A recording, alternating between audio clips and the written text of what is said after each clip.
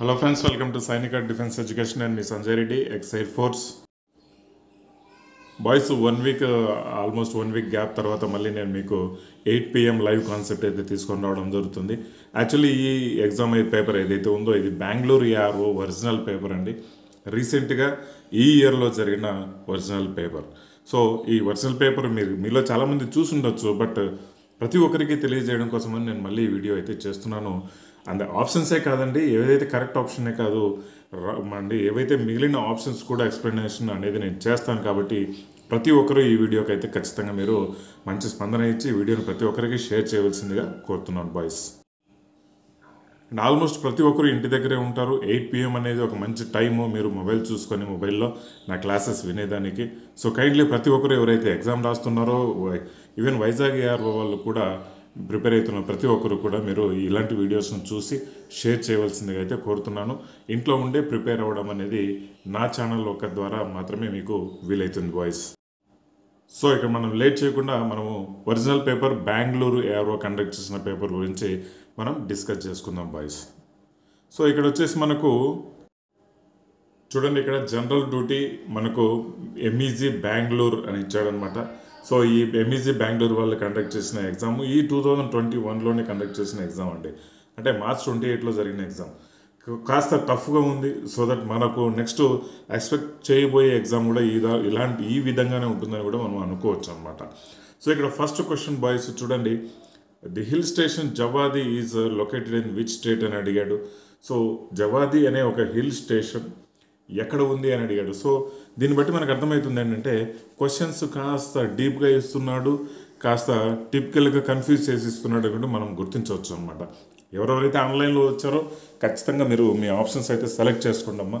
So చాలామంది మీలో చూసుండొచ్చు question paper, but no problem, ఆ ఎక్స్ప్లెనేషన్ అయితే మీరు వినండి. సో ఈ జవాది హిల్ స్టేషన్ అనేది మనకు తమిళనాడులో ఉంటుందండి. తమిళనాడులో ఈ జవాది హిల్ స్టేషన్ అనేది ఉంటుందన్నమాట.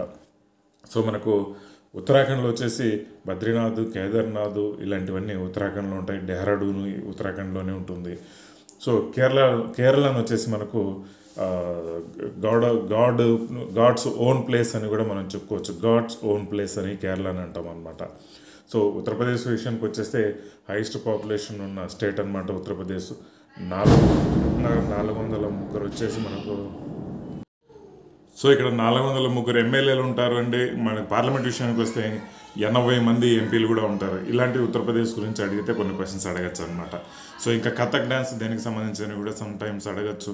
సో బిజు మహారాజ్ దేనికి సంబంధించిన వాడు అని కూడా అడగచ్చు.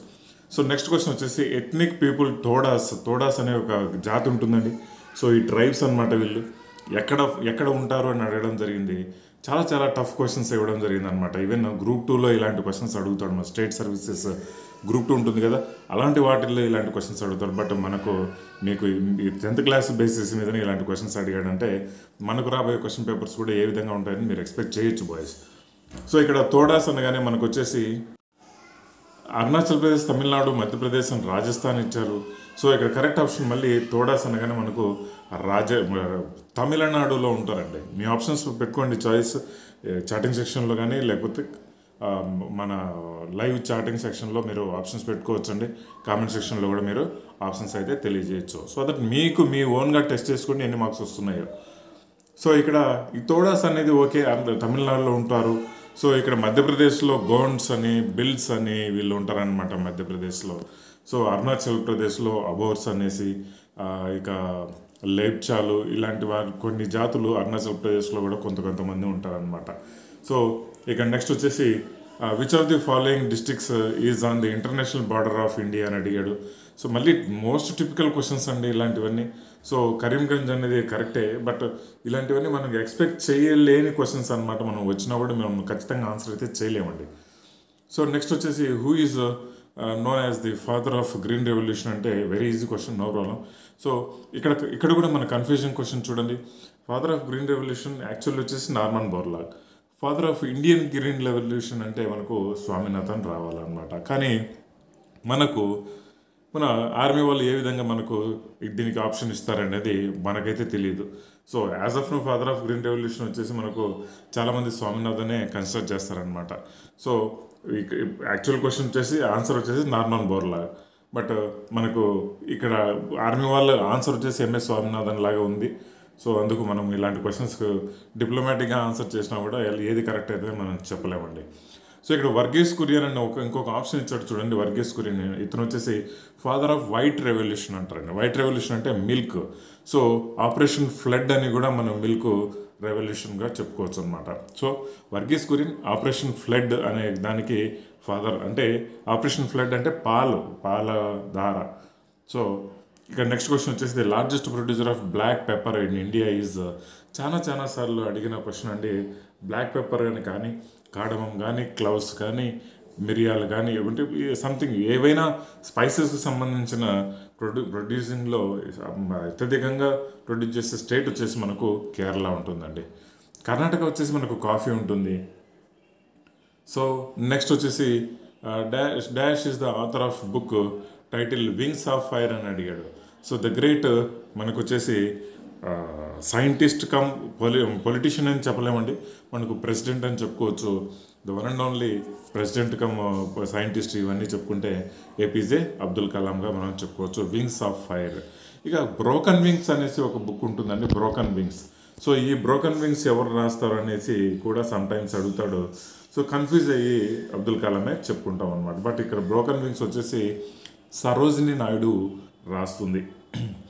నెక్స్ట్ క్వశ్చన్ వచ్చేసి Pradeep Kumar Banerjee is associated with which sports అని అడిగాడు.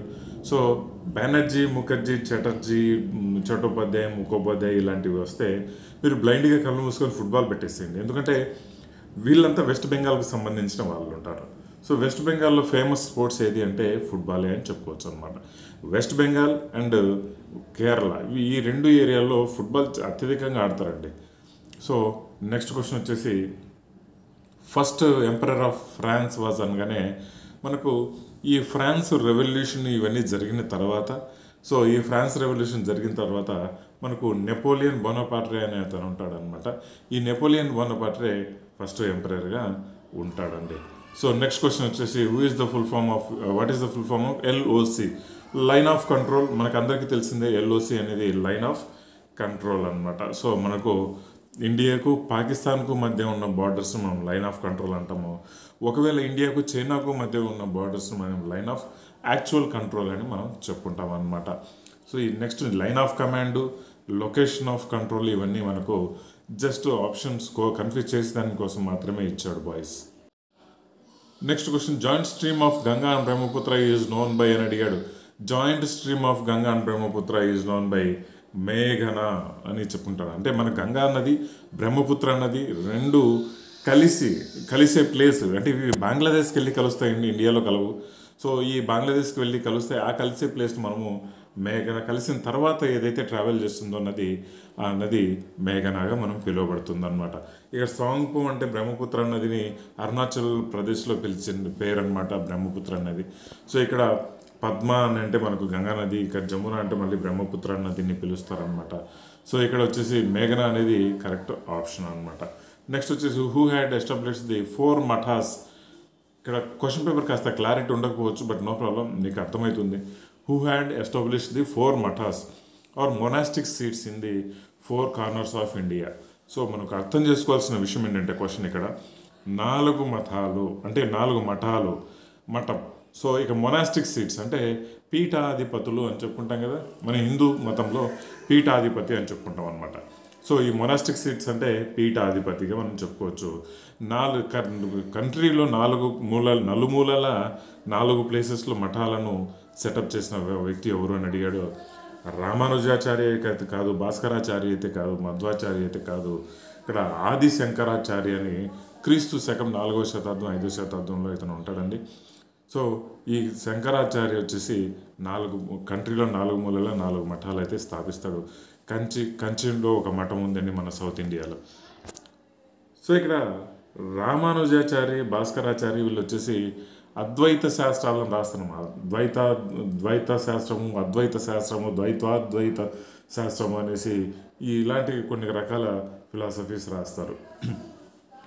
Next who founded the servants of India society అని అడిగాడు. సర్వెంట్స్ ఆఫ్ ఇండియా సొసైటీ అనగా మనకు గోపాలకృష్ణ గోఖలే గుర్తుకు రావాలండి. సో ఇది కరెక్ట్ ఆప్షన్. నేను చెప్తున్నానని కాదండి, మీరు కూడా ఒక ఎగ్జామ్ లెవెల్లో నిజంగా ఒక ఎగ్జామ్లో కూర్చుంటే ఎలా రాస్తారో అనేసి విధంగా మీకు ఆన్సర్స్ తెలిస్తేనే ఇది కరెక్ట్, నేను కరెక్ట్ పెట్టాను అని రాసుకోండి. ఏదో నేను చెప్పడం వల్ల మీరు దాన్ని కరెక్ట్ చేసుకుంటే మీకు ఎగ్జాక్ట్ మార్క్స్ అనేది తెలియదండి. సో గోపాలకృష్ణ గోఖలే అయితే servants of India society కనుక్కుంటాడు, స్థాపిస్తాడు. But Chittaranjan Das ఏం చేస్తాడంటే, ఈయన జవహర్లాల్ నెహ్రూ యొక్క ఫ్రెండ్ అనమాట. సో 1922లో ఏదైతే చౌరీ చౌరా ఉద్యమం జరిగిన తర్వాత సివిల్ డిసోబీ అంటే మన non cooperation moment Mahatma Gandhi వచ్చేసి స్టాప్ చేస్తాడు.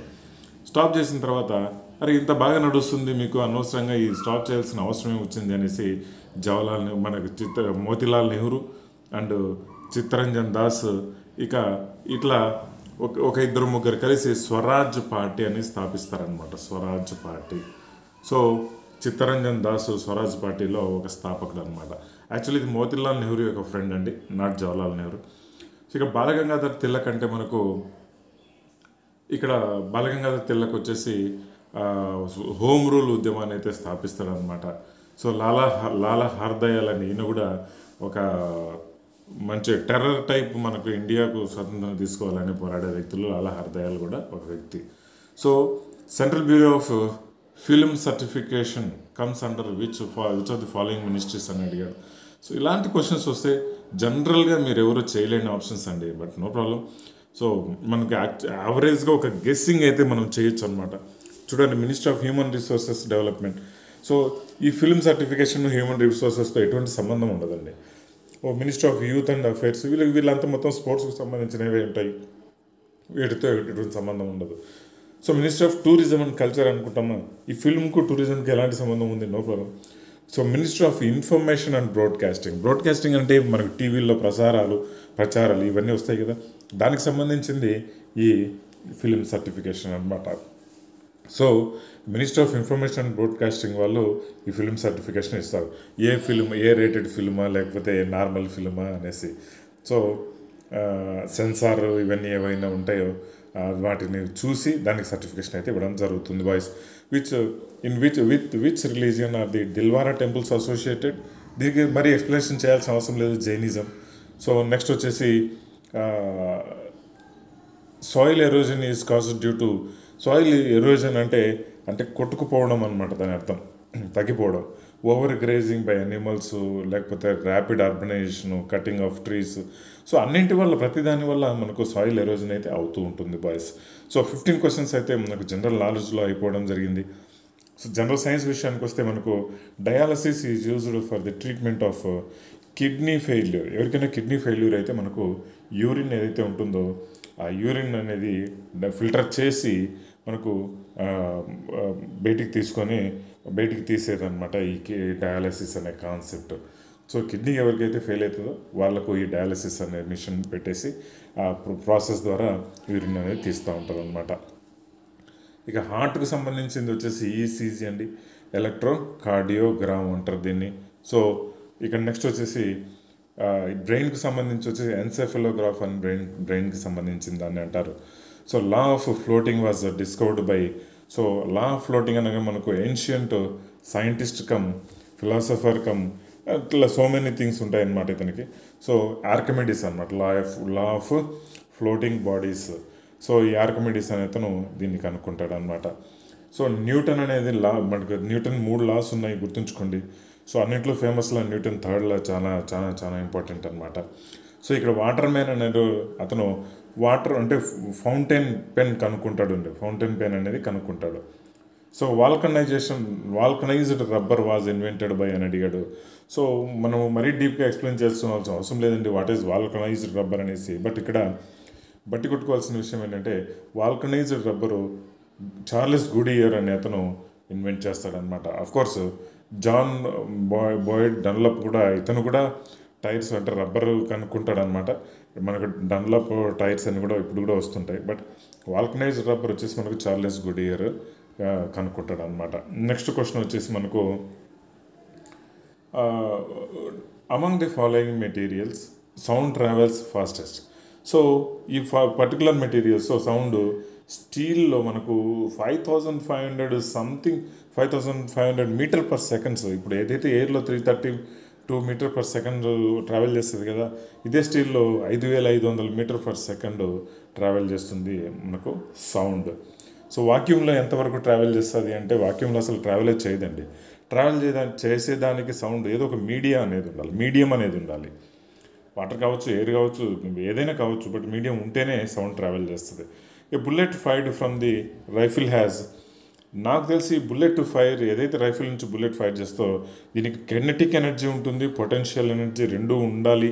So if I'm not wrong, మీరు కూడా తెలియచేయండి ఎలా ఉంటుంది ఏం కథ అనేది, ఎక్స్ప్లెయిన్ కూడా చేయండి. ఇక కెనెటిక్ ఎనర్జీకి అండ్ పొటెన్షియల్ ఎనర్జీ యొక్క ఫార్ములాస్ అయితే మీరు నాకు చాటింగ్ సెక్షన్లో తెలియజేయండి బాయ్స్. నెక్స్ట్ వచ్చేసి the botanical name of T is క్యామిలియా సైనసిస్ అనేసి, మనకు సైనెన్సిస్ అనేసి చెప్పుకుంటాం అనమాట, క్యామిలియా సైనెన్సిస్. సో ఇది టీ యొక్క బొటానికల్ నేమ్ అండి. చాలా ఇంపార్టెంట్ బొటానికల్ నేమ్స్. సో రుబియాకి అనేది మనకు కాఫీకి సంబంధించిన బొటానికల్ నేమ్ అండి. సో మ్యాగ్నిఫెరా ఇండికా అనేది మనకు కోర్స్ మన మామిడి చెట్టుకు సంబంధించిన బొటానికల్ నేమ్ ఇది. సో ట్రిటికమ్ వచ్చేసి మనకు ట్రిటికమ్ సటైవా అనేసి ఉంటుందండి.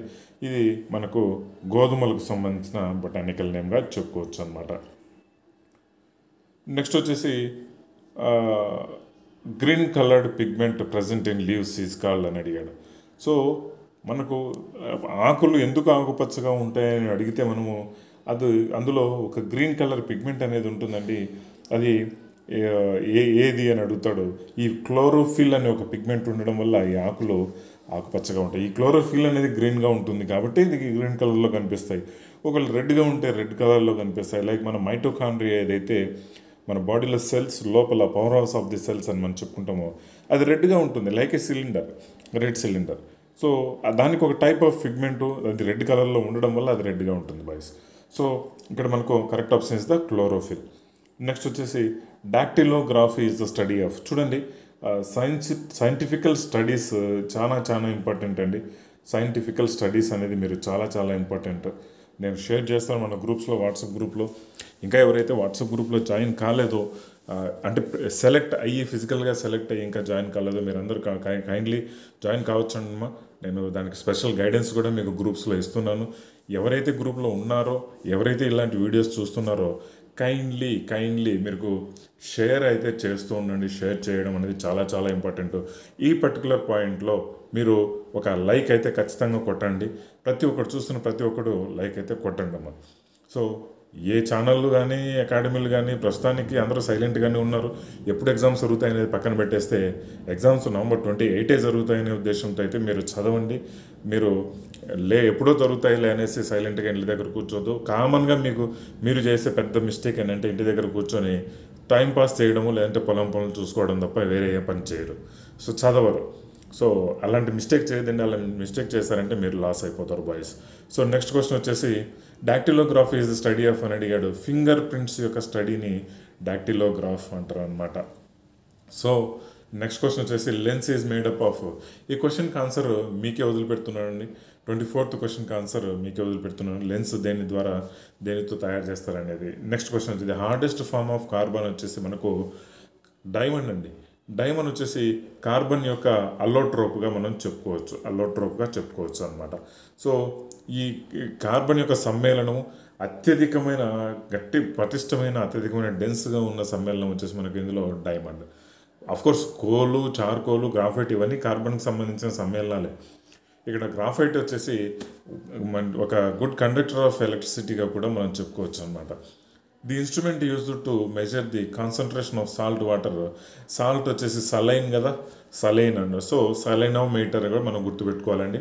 సో ఫాథోమీటర్ వచ్చేసి సముద్రంలో ఏదైనా అగాధాలు అంటే గుంతల లోతుల్లో యొక్క డెప్త్ను కొలిచేదానికి ఫాథోమీటర్ అంటే the unit of measuring the depth in see is called ఫాథోమ్. Course దాన్ని కొలిచే సాధనాన్ని వచ్చేసి ఫాథోమీటర్ అని కూడా మనం చెప్పుకోవచ్చు అనమాట. నెక్స్ట్ వచ్చేసి గాల్వానోమీటరు, పిహెచ్ మీటర్ ఇవన్నీ మనకేం చెప్పుకోవాల్సిన అవసరం లేదండి. సో నెక్స్ట్ క్వశ్చన్ వచ్చేసి the green house effect is mainly due to the increase in atmospheric carbon dioxide అట్మాస్ఫియర్లో ఎక్కువ అవడం వల్ల గ్రీన్ హౌస్ ఎఫెక్ట్ అనేది కావడం జరుగుతుంది బాయ్స్.